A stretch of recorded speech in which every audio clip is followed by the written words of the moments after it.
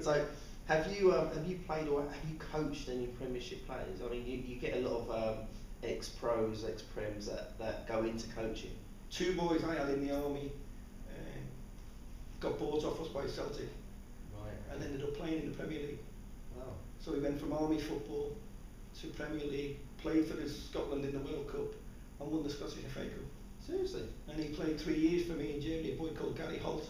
Gary, oh yeah. Yeah. And he went on to He's in the big army. money in the Premier League, played all the Premier League, yeah. Wow.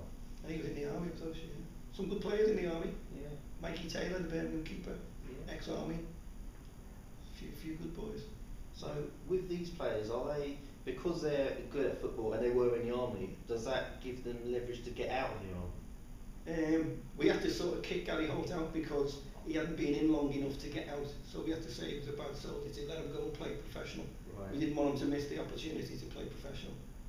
So him in the centre half, just a little both left. Yeah. Oh. But still keep in contact, good friends with him. Yeah. Oh, it's very honourable of you there, Steve. Yeah. So, you talked about you've done a bit of you've done coaching abroad in Germany. And the I had States. German teams. Yeah, I used to manage German teams. Oh right, okay. Yeah. So with the, is there a different mentality with? Because obviously it's 2011 now, January. England in the World Cup, just got beat really badly by Germany. Is there a different coaching mentality in Germany than there is to? It's culture. It's German are straight down the line.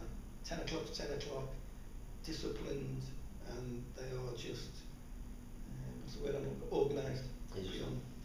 England, not so much. America, a bit laid back. Yeah. But Germany has shown some discipline, which is good in one way, isn't it? Yeah. Good in one way, but you don't get the Spanish little flair in the German, do you? Germans, it's a Mercedes, isn't it? It is. It's a Mercedes, and it goes and it goes and it goes. Whereas Spain, I like Spanish football, Portuguese. Yeah. But So I guess the results. So were there elements from your German coaching days that you brought into your English coaching? I suppose it is. You take a bit from everything. In Germany, I take a bit off England, America, and wherever I've worked. I just take what I like to see. Discipline's a big one with me though, but that's just the way I run my life. Okay, and is that from? Probably from the army. Yeah. Right. Okay. It's from the army. But before the army, I was in the navy, Right. so I travelled the world quite a bit in the navy. So if from one extreme to the other. So if you were going to give, I'm jumping around with the question, but if you were going to give a Gambian coach some advice, or one bit of advice, what would be the most important bit of advice you give to a Gambian coach? Just try things. Try any ideas. If it doesn't work, don't use it. If it works, be innovative. Try something new. Yeah. And just keep learning. I keep learning. And just study football, really. Watch football. So not just keeping it as it says in the book, No. Gospel. No. Try a couple of different things. Yes.